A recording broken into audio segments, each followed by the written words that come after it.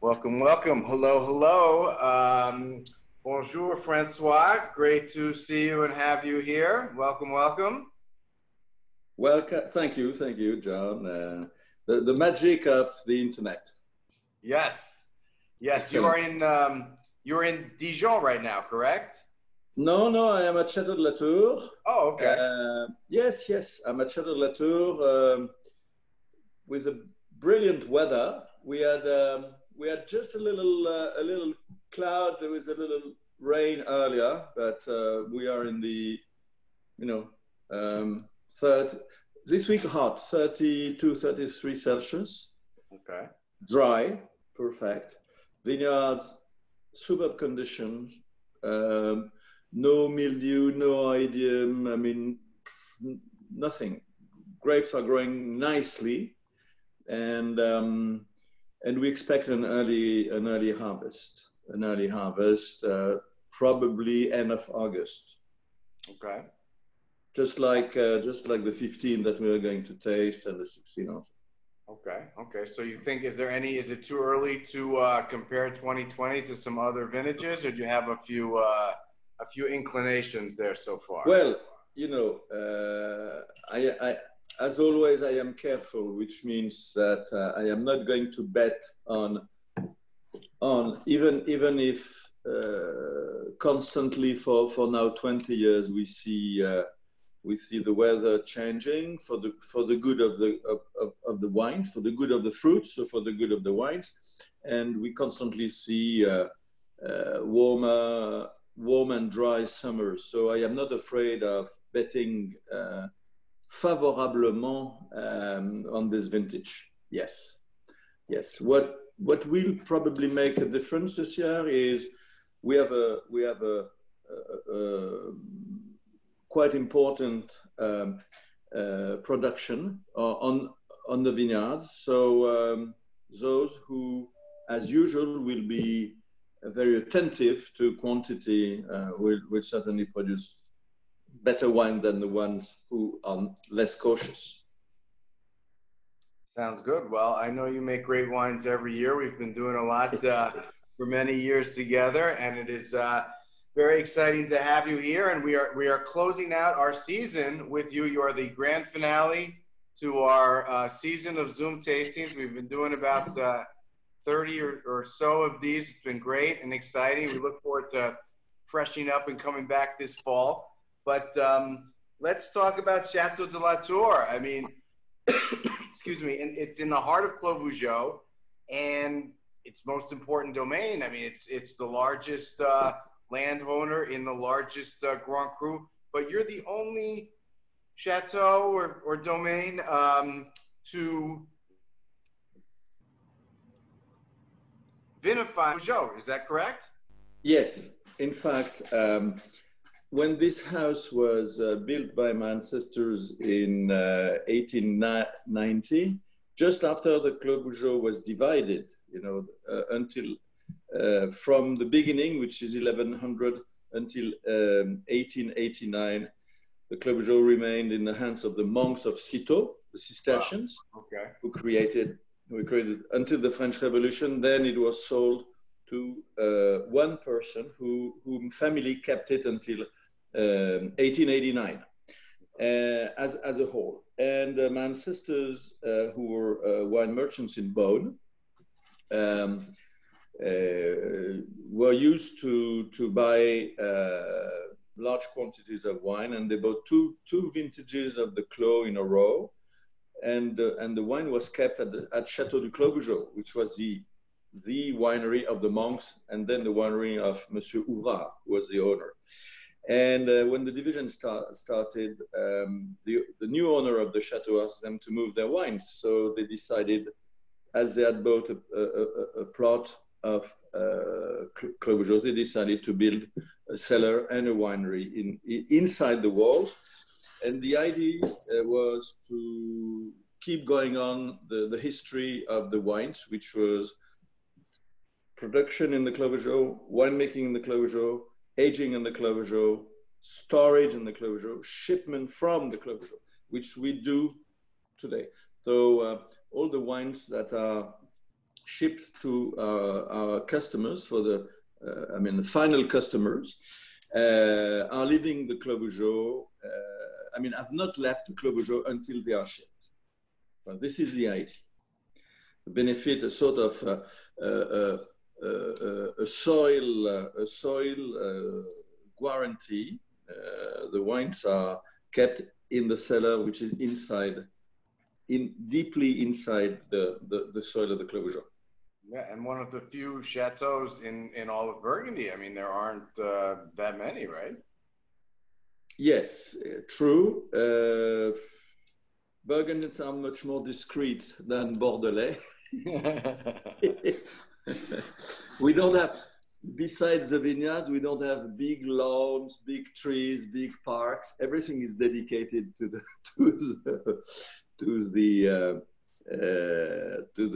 vineyards. So the vineyards come right at the front of the house. Château.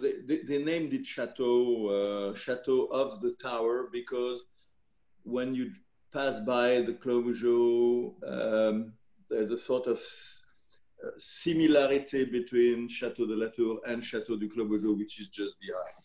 Right. That's a beautiful property, a great cellar, and an amazing place to taste wines, and just the view from that patio you have there is spectacular. You know, I enjoy that very much so. One of the great visits in Burgundy, and I highly recommend everybody to visit when we can visit again, whenever, at least the Americans get welcomed back to the world, which is not currently at the moment, it seems. But that's why they will. That's yes. Right. That's why we welcome you on the screen.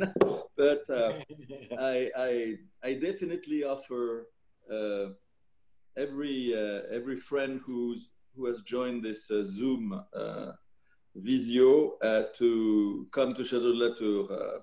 We know how to receive, and we will receive you with great pleasure.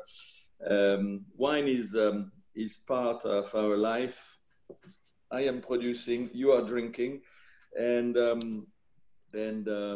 we will be happy to see you how we produce organically, biodynamically. Now we produce all our we harvest all our herbs. We are lucky to have in the family a milk farm in the Jura, where we also produce Comté cheese, and you can understand that from there we have the horns of the cows and the manure of the cows to produce the famous 500 mixture for biodynamic. So yes, we will take time, tour in the vineyards, see, understand, touch, feel, which what comes out from this great climat, terroir. It's a great visit, and I highly recommend. Although I'm a little annoyed. I didn't realize you made Comte cheese. You've never offered me your Comte. I don't think I've had it, and I'm a little hurt, actually. So I cannot wait for your next visit. Thank you. Good. Well, I mean, I think, your family, it has such a great, rich history in Burgundy. I think a lot of people don't know that your grandfather was Jean Morin, correct? Yes. And one of the original founder of the Confrérie de Testevin? Yes. The interesting thing about the Confrérie is that it was created in Nuit Saint-Georges, which is a village. For most of you who have visited Burgundy, you know that Nuit Saint-Georges I think it's something like 4,000 people only. And at that time, which is just after World War I, as a matter of fact, just after the 29 crisis, Nuit Saint-Georges, which was a very active and very busy city for wine, had a lot of negociant houses. One that remains from those times is Fèvelet, of course, but you had Morin, you had L.J. Brooke, you had Chauvenet. The family house of the Grand Maître, de la confrérie, Barbier, etc., etc. And those friends who were very close, meeting every week together, had this amazing idea to create a brotherhood to promote the wines that were stored in the cellars and that they couldn't sell because they simply didn't have any customers in 1930, 31, 32.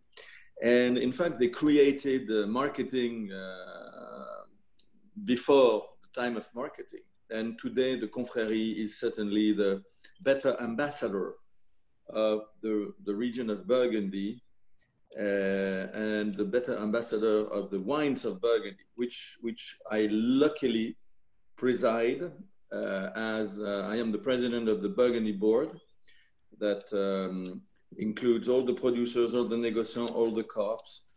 And we are working actively on a cleaner viticulture, more organic, more biodynamic, forgetting all herbicides, pesticides, etc., for the good of the fruits, so for the good of the wines. So you're trying to, for the organization, which is a very important one, it's BIBB, right? Yes. Right. And so you're trying to make everybody in Burgundy go organic or biodynamic? I mean, is that something you can actually do? Or is that a very difficult battle? Well, as most as we can. We know that there are some places where it is simply not possible because of the situation of the vineyards. But yes, more and more. And what is interesting is to see the next generation, the new generation, with my son Edouard, leading this and pulling the better estates to a cleaner viticulture. Yes, because obviously we are all concerned with what we produce, and we know now with for me it's more than 25 years experience of organic viticulture and now 5 years of biodynamic viticulture. We know that the quality of the fruits has no equivalent. We really produce fruits that allow us to make good wines or great wines. Yeah. No, I feel like your wines have gotten greater and greater, as time has gone on. They just keep getting better and better with the culmination of now the homage à Jean Morin, which we'll talk about in a little bit, but you're making fantastic wines. And let's get into the wines a little bit. I've been sipping on this Labet, Pierre Labet, which is, of course, your family name, François Labet, Meursault Laitier.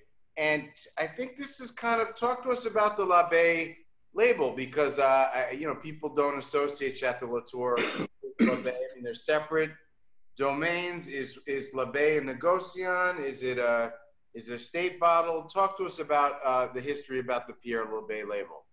Okay, Château de Latour is a bit Bordelais in a way, because it covers only one appellation, which is Clos Vougeot, and it is 6 hectares. My other 10 hectares under the same roof are farmed, vinified, and aged exactly like Château de Latour. The only difference is the package of the label. The label bears my father's name and the family crest, Rara Abyss, which means rare bird. Yes, here. And the family crest was registered in 1652, as a matter of fact. So here in Burgundy, my mother's roots, Nuit Saint-Georges, my father's roots, Beaune. My grandfather was mayor of the city. We are deeply rooted into the city of Beaune. And we own 100% of the vineyards, the Pierre Labet, Domaine Pierre Labet vineyards. We are not negociant, and we do not buy one grape or 1 liter of must or wine. all what we produce comes from our own estates, the estates that we own and that I own personally. As I said, the viticulture is the same. The winemaking is the same for the reds, which is whole cluster, no yeast, no enzymes, nothing. And now for 2 years, for the two estates and the two colors, no sulfur, first sulfur at bottling. And we end up with wines that potentially could be called vin nature, because the level of total sulfite is so low that we would enter in the category of vin nature. Wow. Is that for this 16 included? Yes. Okay. Yes. Wow. Yes. 16 included. This is a delicious wine. I mean, it's a great vineyard. I mean, it's just drinking so smooth.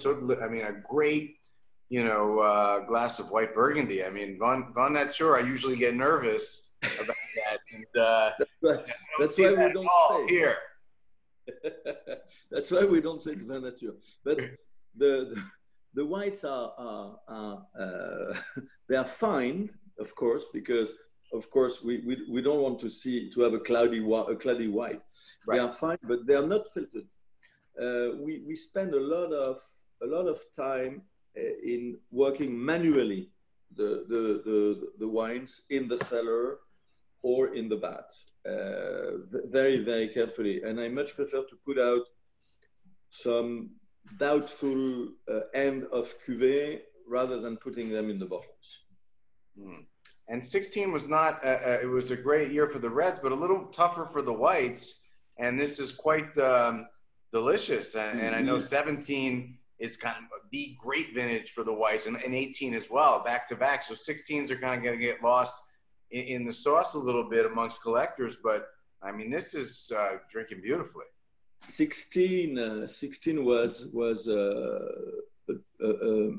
I remember April 5th, where we had this blizzard wind coming from the north.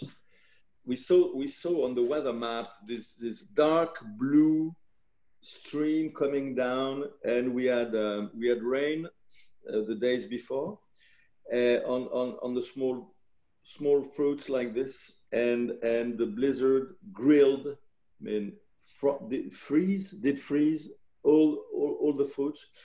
We had big losses. It was a very low yield, and but what was left on the vines gave very nice fruits. It's a vintage I like all vintages, but it's a vintage for which I have a special feeling, because it was saved, of course, and easy to understand. There was so little fruits on the vines that the concentration is enormous. And for example, for our 16 reds from Beaune and Beaune Premier Cru, we recently got the highest scores from Bourgogne magazine, which is the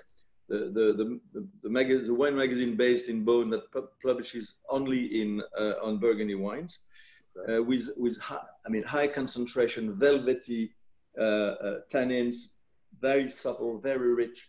In fact, the pinots that we like to drink. And when it comes to the whites, les tillets means le tilleul, which is a tree, a very smelly tree. It's a high block in the Meursault village, at the same height as Puligny. So the wines tend to be more like Puligny, more floral than the Meursault from the lower part, which are a little richer. Yeah. It's like has this steelier kind of edge, and it's not as fat as like so many Meursaults get. It's got more cut and more kind of this long style, which I really like. Beautiful wine. How many different wines do you make under the Labet label? I make Bourgogne Pinot Noir, Bourgogne Chardonnay, Beaune Marconnet White, Beaune Marconnet Reds, Beaune Premier Cru, Beaune Coucheriard Red, Meursault Tillet, Gevrey-Chambertin, Vieilles Vignes, all vines. Okay, nice. Nice range. Yeah, nice range, nice wines. And Lily, we have a few questions and comments from the crowd here, which might be a good interlude for the moment. We certainly do. And Sebastian. Linden tree. Linden. No, sorry. TL is linden. Yeah. Linden tree, Yeah. yes. So we had one question. First of all, we'll start with why doesn't Chateau de la Tour have a website? No. I don't want a website. I don't want Old a website. school. Old school. No. I don't want a website. There's no need of a website. We can be approached by email, Instagram. But website, it's so old-fashioned that I don't want one.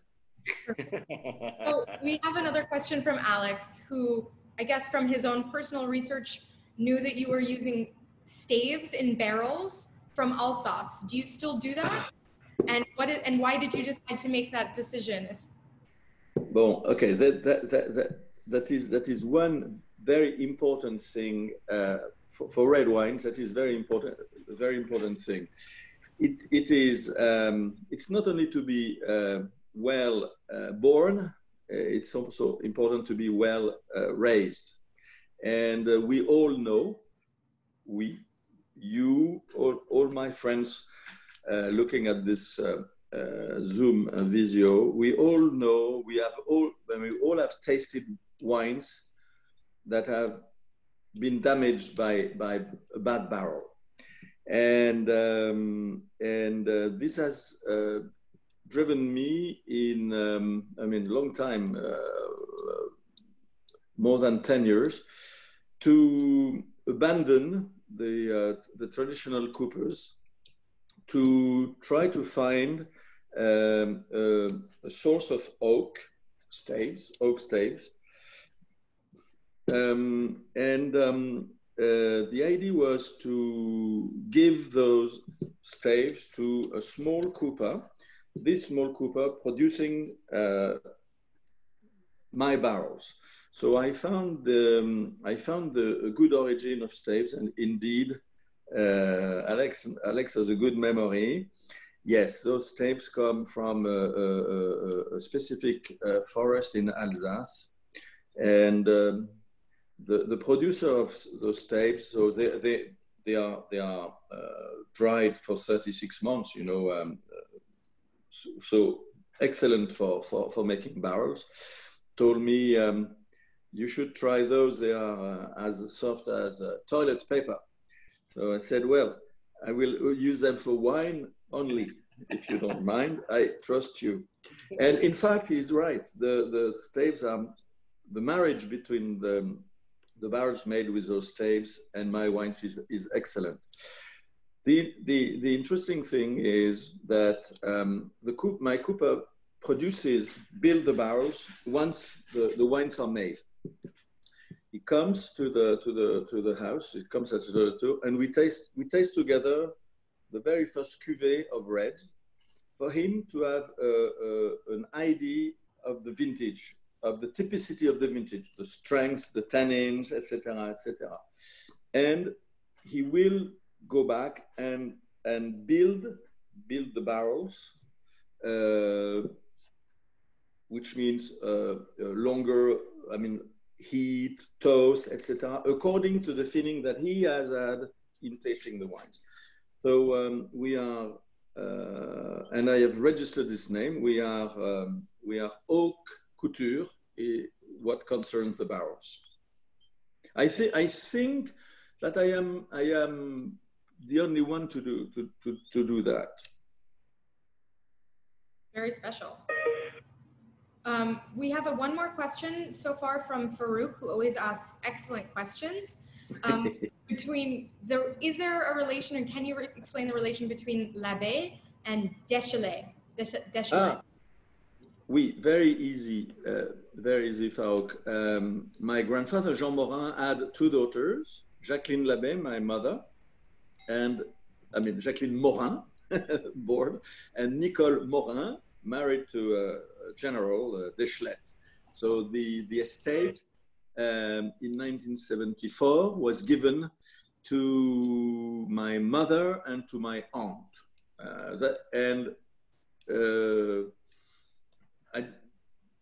For me, to see my own name on the label is strictly not important. So I have not changed the names. I'm looking at the labels: Mise au Château, Gilles Labet, and proprietor. It's perfect for me. In Burgundy, where the estates are operated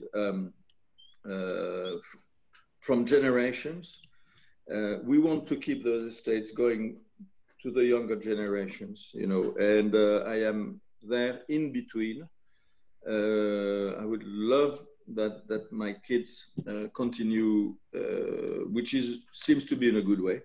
And that's it. There's no way to change. Or same thing, Domaine Pierre Labet, I could have changed when my father died and called it Domaine François Labet. No, it's not important. Well, okay. I'll maybe let you get into the reds. Yeah, I think it's time to get on the reds. I mean, this Labet Merceau is delicious, and I like that your crest is a rara avis, you know, because as a capon, I'm a rare bird too. So we have something in common there. Your family crest. I remember the 200 years party in New York. Yes, you're a rare bird. Thank you for having invited us. It was a treat. Yes, that was a great event, and look forward to the next time we can do something like that. So let's talk about Château de la Tour, the star of Clos Vougeot, the heart of Clos Vougeot, and you make 3 cuvées in Clos Vougeot, which is a little unusual. I mean, everybody just kind of makes 1 Clos Vougeot, but you have 3 now. So explain the differences between the wines and the thought process behind that. The viticulture is the same, the winemaking is the same, the élevage, the aging in barrel is different. So when I took over in 1984, which is yesterday, and which was to start with a great vintage, 1984, everybody remembers.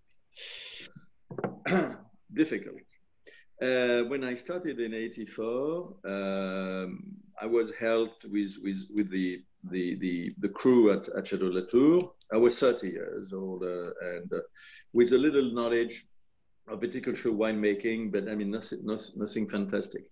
It didn't take me long to see that in the blocks we had a great potential of all the old vines, and we had a block. We still have a block that was planted in 1910. So the first replantation after the phylloxera. So in 1986, we isolated this block, and it was aged separately. And we created the cuvée Vieilles Vignes, old vines. Bon, 75 plus more years, wow. Old enough. Yes. In 1987,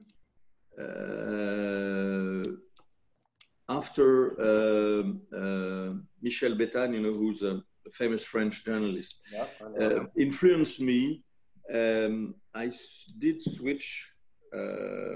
On the winemaking side, I did switch from totally destem to 100% whole cluster. And since then, I have not produced any vintage that is not 100% whole cluster. I am a great believer that, especially now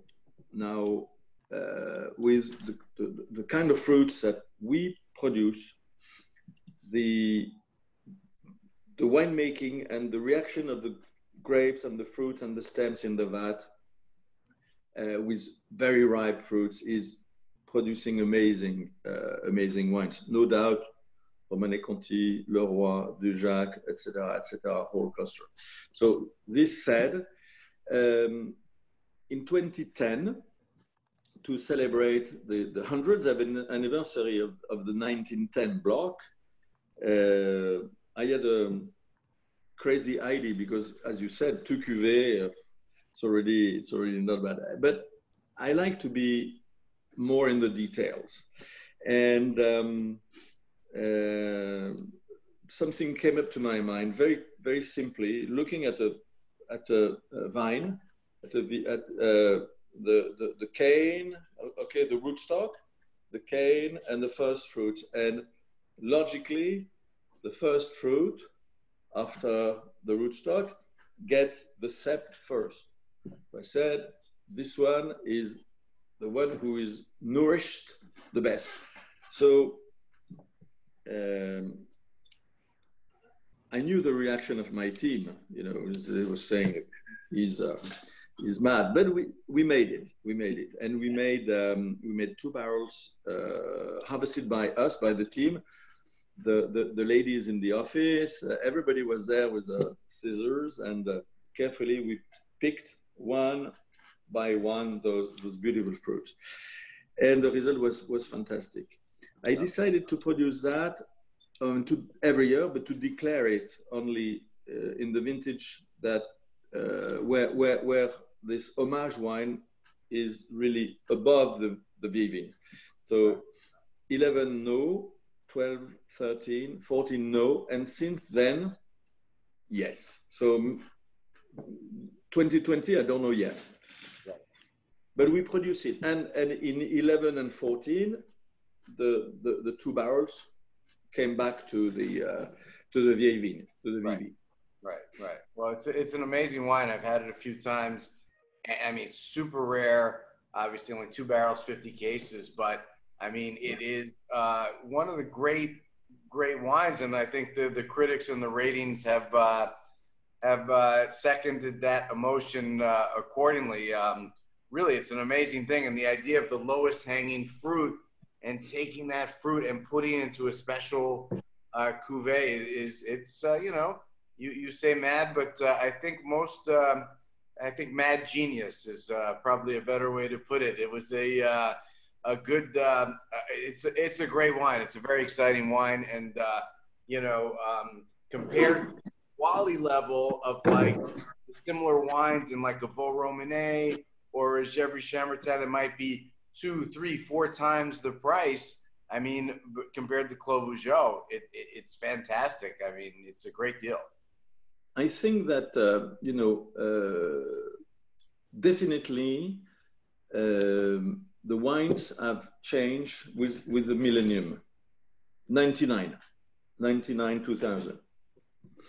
The Clos Vougeot is a cold climat terroir. You know, just in front of la Combe d'Orvaux, gets cold from there. And since then, with the global warming, with the ripe fruits that we harvest, we have arrived for the better wines to a combination of the supreme elegance of Le Musigny, which is just above, the finesse of the Château on the south side, and the power of the Grand Cru on the west side. The Clos Vougeot is inside those 3 Grand Cru, you know. And specialists like Steve Stanzer, for example, whom everybody knows, compare the better Clos Vougeot today, I mean, including mine, of course, to the better Richebourg, you know, wines from the soil, but with elegance. I do think that the great Clos Vougeots like yours are, I mean, really, I mean, it's the largest. I think it's kind of a curse and a blessing because it's the largest Grand Cru in Burgundy. You get the largest variation, and you know, there's some great Clos Vougeots, and then there's some okay Clos Vougeots that kind of, you know, probably affect the perception of the. And there's a big difference, right, between the slopes and the placement, it's because it's right between the location of the vineyards in Clos Vougeot. What do you think about that? No, I'm not going to say that. First, I cannot say it because I am the president of the owners of Clos Vougeot, so I cannot blame anybody. Situation. No, you know, just think that if the monks some centuries ago made a limit around this block, I mean, it's only 50 hectares, you know, as I said to someone the other day, Château Montrose, Château Lafitte is 100 hectares. It's 2 times bigger than the whole Clos Vougeot. So it's a small appellation. And in Burgundy, Corton is bigger, and the Grand Cru of Gevrey are bigger in terms of surface. No, what makes a difference today is that there are 82 producers of Clos Vougeot. So where myself, as the biggest producer, where I can produce 100 barrels, some produce 1 barrel. Right. So 100 to 1. That's why it explains the difference. So I don't mean I am making the best wines. No, but what I say to my friends is once you found a good source, producing year after year good wines, stay faithful to this source. If you can have a great bottle 1 year from one producer, and then no wine for 4 or 5 years, and then again, the same appellation coming from very young vines, just the one has nothing to see. With a bigger estate, like 6 hectares, we are always on a constant production. Well, as president of Clos Vougeot and president of the BIBB, I think you should just make an announcement that you're taking all the vineyards of Clos Vougeot back into your custody and just make it all, because that would be better for the appellation, I think. No. We lost Sorry, you. no, I had a FaceTime call. You are lucky that I am not wearing an American passport, because I could run for presidency. Right. Hey, you might win if you come over. Come on over. I think François Labet for president. That could, you know, it's possible. No, because my what I give from my time and from myself to my friends, to my fellow producers, is simply for the good of the region. I have no political I'm not looking for anything. No, it's because simply it's very normal to spend time for the others, and you know, there are people who never open their mouths, so I have to be the spokesman for those. Right. No, I know you're very involved in the community, and I'm just joking, of course, and you know, your family has had a great influence on the whole region, you know, for the last century plus.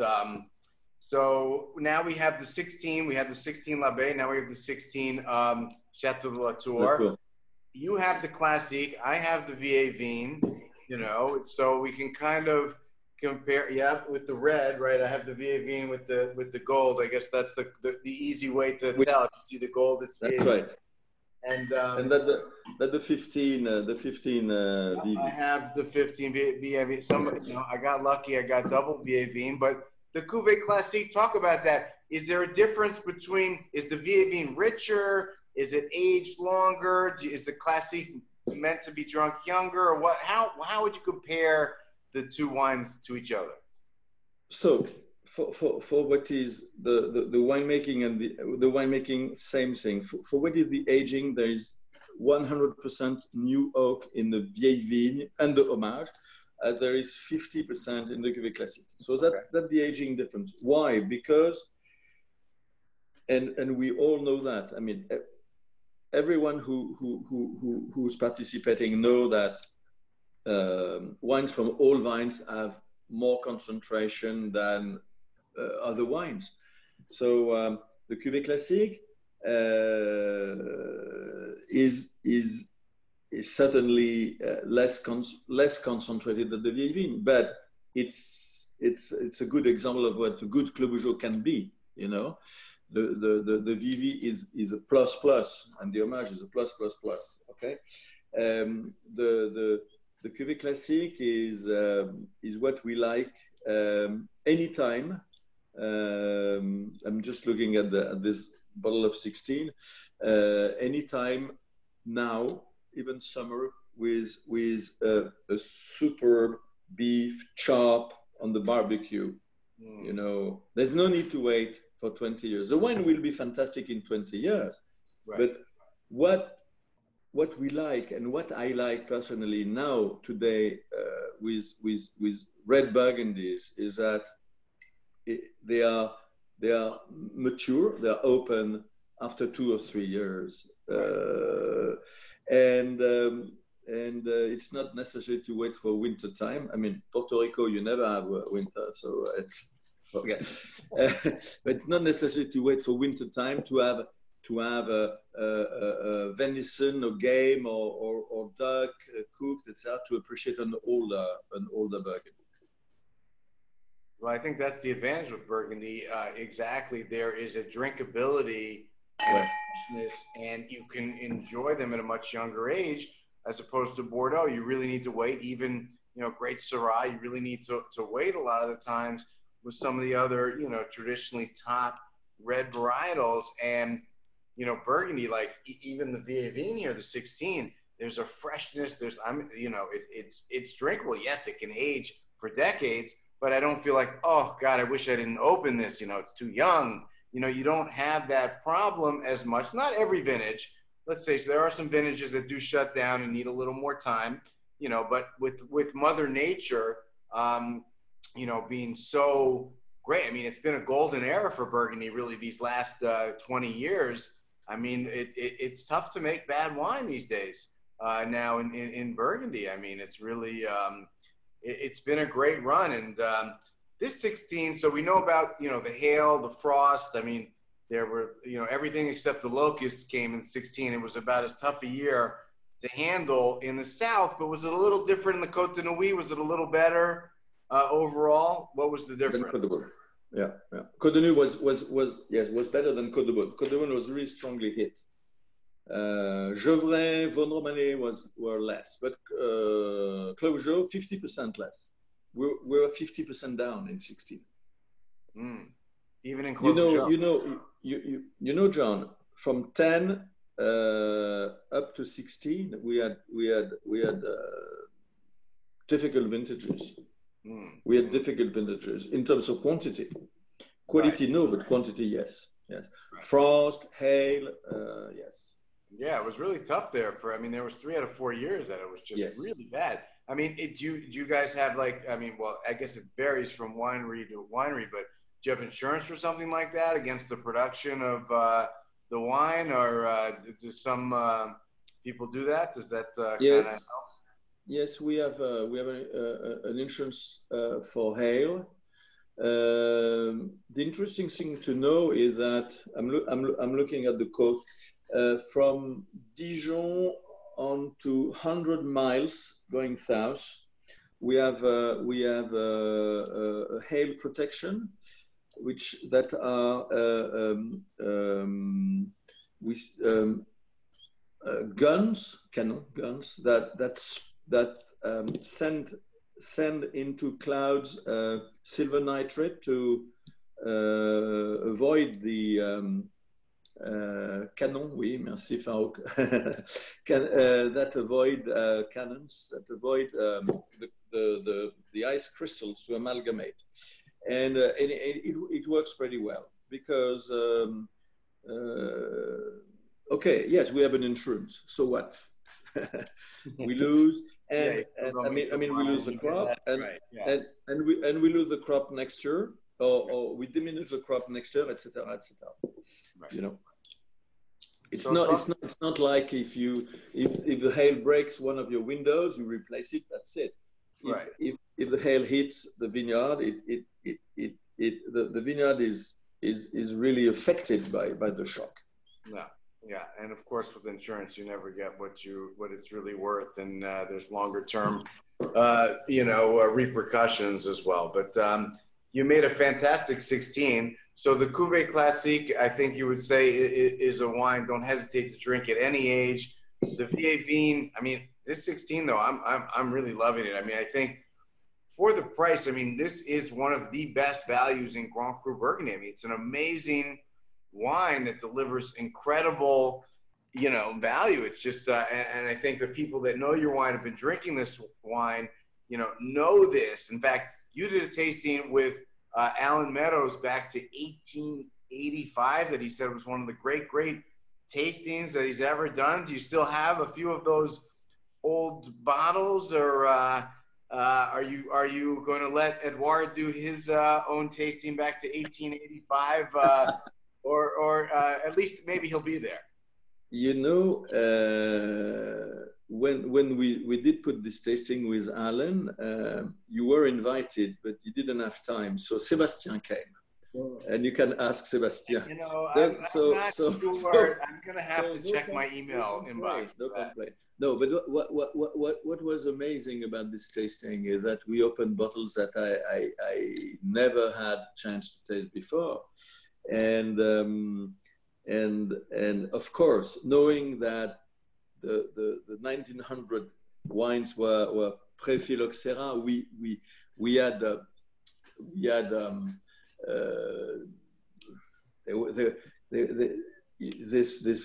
this touch that, and I mean this touch in the wines where everyone said, "Wow, pré-phylloxera wines, oh, fantastic, amazing, this silkiness, etc." No, what was really interesting was to see the consistency from 2010, where we started, down to 1885. We didn't taste every vintage. I cherry picked some in every decade, and even 87. That was my first whole cluster winemaking, and of course, the 45, 29, etc. were just fantastic. But the pré-phylloxera wines were just a treat.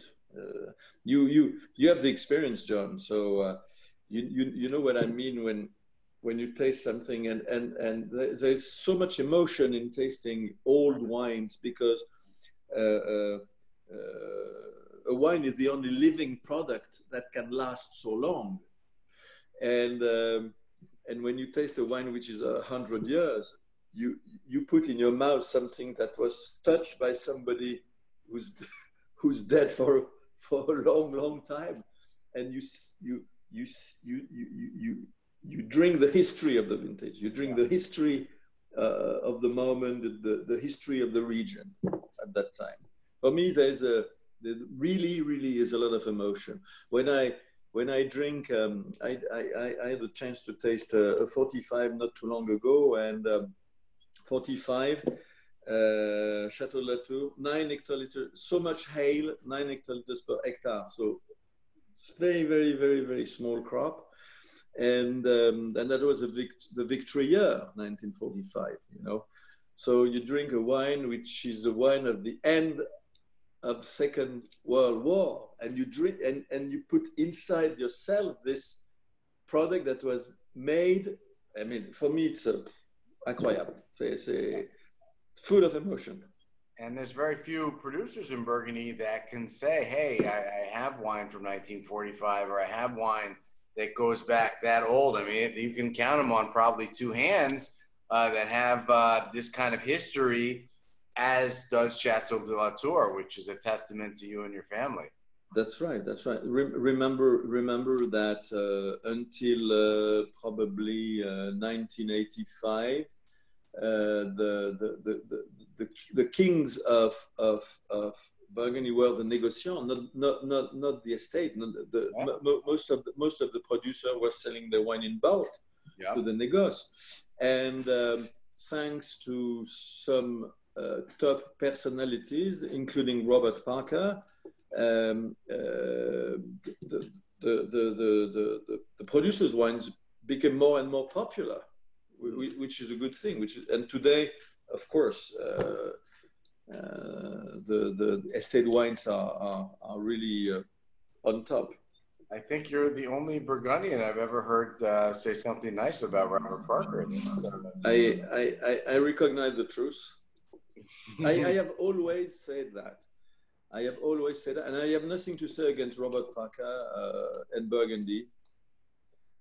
You know, he said himself that the Burgundy wines were not his street. Period. That's it. You know, no, but we can. I shocked some of my friends here when I said that we could erect a statue to Robert Parker. Yes, he did a lot for the wine industry, although not as much for Burgundy as the other regions, but that was good for a lot of collectors for an extra 10 or 20 years, perhaps. So many people who were drinking the wines then are very grateful for that. So we have 16 and 15. How do you compare 15 to 16? 15, the grand brother of 16, the older brother, like a big... older brother who pays attention to all the kids. Mm-hmm. So for me, since 99, probably besides 04, due to hail, end of August, but besides 04, all vintages are good in Burgundy. So, right. All vintages. Some are great and very different. 5, which is still to be stored. Right. 10 gorgeous. 15 is another one. 15 is a vintage of memory. We used to say the vintages in 9 are great, but you know, 1915 was an amazing vintage also. So 100 years after, we did reciprocate. I mean, the 15 has so much richness. I mean, it's really, it's a rich wine. It doesn't have the approachability of 16. No. I think the 16 is much more drinkable today than the 15, which is a rich, dense, heavy, almost a little too young. And you know, for us, 15 is really the very, very first early crop. 13, October 5th. Okay. 14, September 22nd. I'm talking for my estate. Right, for harvest, yeah. For harvest. Harvest. 15, September 1. Big jump. 1, and interesting. 1, 2, 3, we picked the Chardonnay. And normally, we start with the whites, and then on, depending on the ripeness of every block, we cherry pick the ones that we are going to visit for the reds. And this is where the difference between enology and real winemaking comes. All the enological parameters for the Pinot Noir were okay. Sugar, acids, pH, total acid, tartaric, etc., etc. Which means that reading this sheet, say to the team, go. But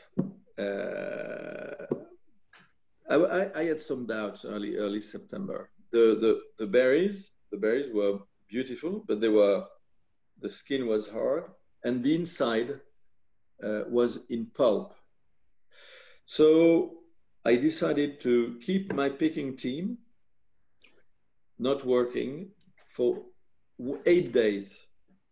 After 8 days, and it's interesting to see the transformation of the fruit. The skins became softer and the inside became liquid. So we started then, and we had the opportunity to make this great vintage. because of this delay. Right.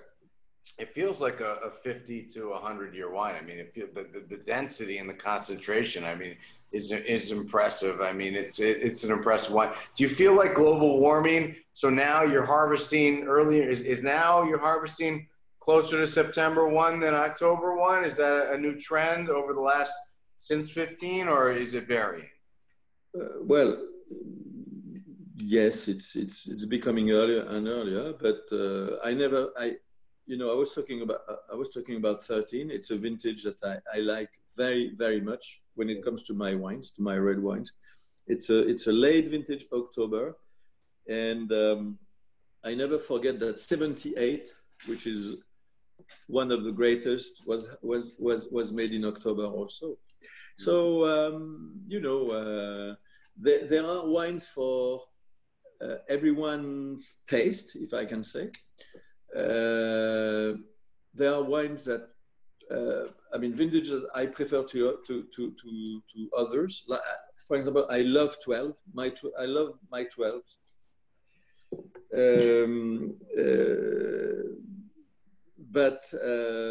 Yes, seems like we are earlier and earlier. Right. This year is going to be early. Right. This year we are day by day in the vineyard at the same time as 15. So it's really end of August, early September. Okay. All right. Now you're also, I know you're busy in Burgundy, but you're also doing some new projects around the world. You have doing something in California with Terlato, right? Yes. Is that coming out? Yes.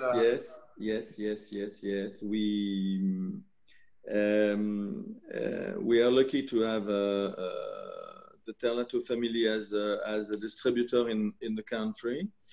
And the interesting thing about Terlato is that they are not only wine importers or distributors, but they also own estates. They own estates in California and in other places. And when I visited a few years ago the beautiful estate of Sanford in the Santa Rita Hills, yeah, I fell in love with the place first. And I said to John Terlato, I said, John, you have non-grafted vineyards, Pinot Noir and Chardonnay planted in 1970.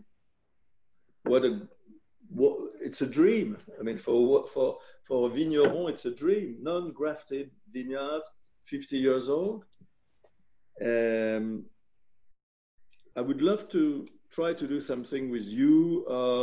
We would give advices about the viticulture, winemaking like in Burgundy. So our first vintage is 18. It was bottled not too long ago with our barrels. The cooper didn't taste the vintage, but I found some similarity with our wine, so we sent the barrels for red and wine, and we didn't produce much. We produced approximately 3,500 bottles of Pinot and 2,500 bottles of Chardonnay, but I fell in love with this wine, and it's California estate with a Burgundian heart now. No similarity with Burgundy wines, of course not. But I said to John, we have a challenge is to produce the best Pinot Noir in California. Right. So with California, I like the domestic. I mean, it's funny because a lot of the Burgundian producers have gone to Oregon, but I drink a lot of California Pinot Noirs just for everyday drinking. Just like they're juicy, delicious, great drinkable wines. Yeah, I'm not going to age them. Some age very well, actually. I mean, some of the great old Chalons and the Caleras and some of these great ones, which are all really Central Coast, Monterey region. So you're in the right region. They age very well, but I mean, they make delicious expressions of Pinot Noir for sure. what is interesting there is that there are almost only Pinot Noir and Chardonnay in the Central-Rite Hills for good reasons. You know, the guys who planted the vineyards, if Cabernet Merlot, Syrah, or any other grapes would have grown better, they would have planted. But I met with the gentleman who created the estate, Michael Benedict, and who explained to me why he chose a specific place with a geological map and some research on the soil, etc. And from what I have tasted in the estates around, I was convinced that the ability of making great wines was there. For me, more than Oregon. Oregon, volcanic soils, acidic soils, and Pinot Noir. Climate probably good, but Santa Rita, open on the ocean, cold. The good thing about California that you know, irrigation is possible, just to play with the ripeness. So I'm confident that we are going to produce something great there. Yes. Exciting. Looking forward to that first release. Please let us know. We'd love to try it. We just sent the labels today, because we produce the labels in Nuit Saint-Georges. The labels of the wine are printed in Nuit Saint-Georges, so they have been sent today to the winery. You don't trust the American printers to make a quality label? Well, when it comes to the price, no. No.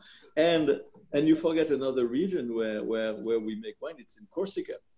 I was going to say, you also make wines in Corsica. Like a vacation.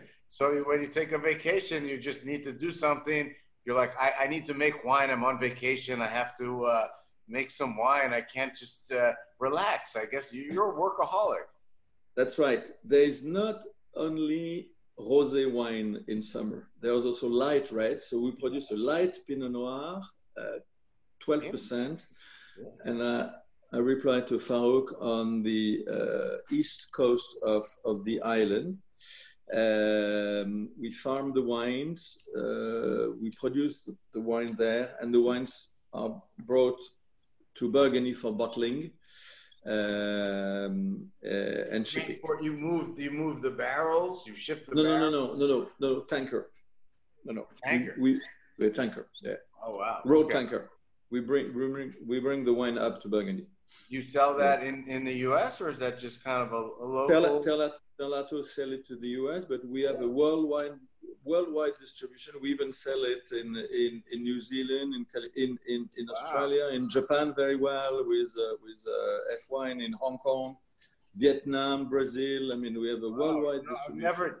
I never knew this until today.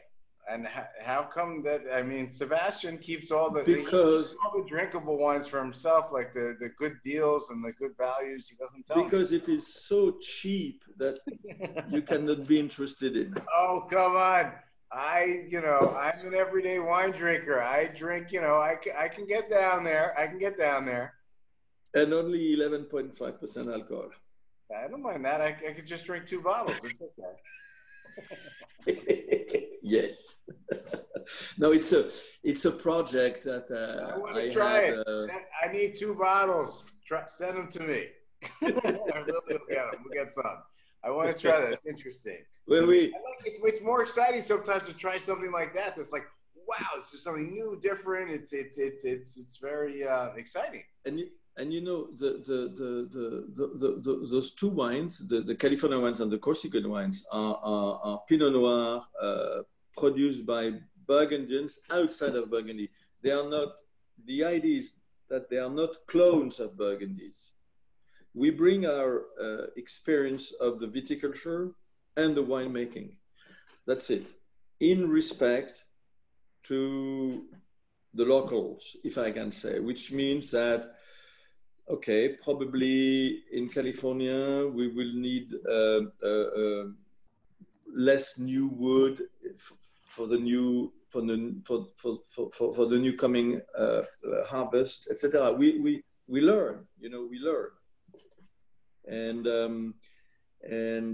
but we brought the you know, the no sulfite, zero sulfite at harvest, no fining, no filtration, etc., etc. I compare very often the fact of making great wines like making grande cuisine. You know, you go to Georges Blanc. He will reopen in September because he's missing your clientele at the moment. You go to Georges Blanc and you ask for a poularde à la crème, chicken and cream. You eat that and you say, wow, fantastic. When I'm going home, I'm going to cook the same. So you go buy the chicken, the cream, etc. You cook it, you say, oh, it's not the same. It's not the same. What happened? What happened? That the cream is a special triple cream from a little producer there. That the chicken is a free-run chicken just outside of his door, etc. Same thing for us. We know the quality of our fruits. We know the quality of our fruits. The quality of our fruits is fantastic now. It's 90% of what is in the glass. The 10 other percent is our way of making wine. Easy. I hear though, if you massage your cows, Francois, the cream, it becomes richer and better. So, you know, you have to get somebody to like give them a little, you know, massage. And John, to milk a cow, it's not a massage that they need. Yeah, I was talking about the shoulders. Just like this. Well, it's been amazing to have you here, Francois. It's been so great. I think, Lily, do you have one more question from the crowd before we say goodbye? I have plenty of time. And I will say that, John, someone has already reached out to me about getting you the Corsican wine, so fret not about that. Okay. We had one question about your approach to biodynamic farming and your decisions about whole cluster fermentation. And I know I think you mentioned that 1987 was the first year that you did all whole cluster. And why did you decide to do that then? And how do you feel that biodynamics has changed how the whole cluster experience is and the taste of the wine? Well, I changed because I tasted what was produced elsewhere, you know, and I saw that Farouk wrote a question about Jean-Pierre Confuron.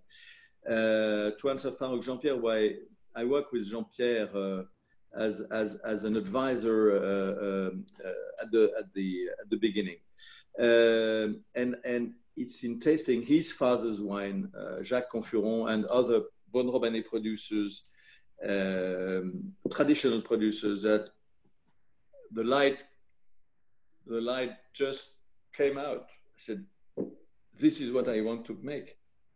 How do you make that? Whole cluster, cold maceration, slow fermentation, punching, etc. And but I am a man of challenge, and in '87 I didn't do a trial. I did 100% straight. And it went well. And so you stuck with it. Yes. It was not the easiest vintage to start with, but you know, in those days, if you remember the decade of 1980, 85, possibly 88, 89, but I mean, 81, 82, 83, a lot of rot, 84, very, very difficult, etc., etc. Nowadays, every vintage is seems to be nice. Much easier. Yes. Right. Thank you so much, Francois. John? Yes, whatever you're doing, Francois, you're doing it right. Based on what's in my 3 glasses today. Always a pleasure to see you. You are a gentleman and a pleasure to share wine with, and one of the great producers in Burgundy. the heart of Clos Vougeot, the greatest producer in the appellation. And we thank you for your time, and we thank you for your company. You know, I cannot wait to come and see you all wherever you are, and I cannot wait for you to come to see us. So it's an invitation, of course. Can you send me your jet to Puerto Rico? Just come send it to me, and I'll be there. My jet can take off from Nuit Saint-Georges airfield, but cannot arrive. My jet, if I had one. But you can, I mean, why don't you ask your friends of Von Romane to take the helicopter and come and pick you? I have no jet. I have no plane, no jet. No, it's an invitation. It's an invitation, of course, because one who has not walked in the vineyard, who has not smelled, touched, seen those gorgeous vineyards cannot understand. Yeah. And we will take all the time necessary to receive you. Voilà. So it's a global invitation. Yes. How many are you behind? Right. 2,500. Globo jet for your Globo invitation.